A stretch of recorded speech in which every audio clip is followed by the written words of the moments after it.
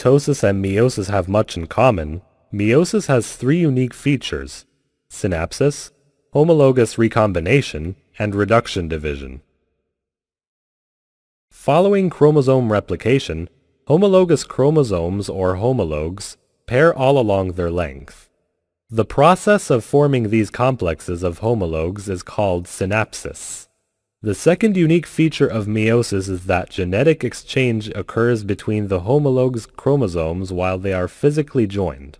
The exchange process that occurs between paired chromosomes is called crossing over.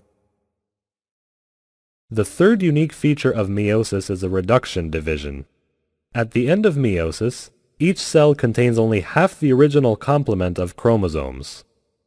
Because of the crossing over that occurs during the first division, the sister chromatids in meiosis II are not always identical. Omitting a chromosome duplication before meiosis II produces haploid gametes.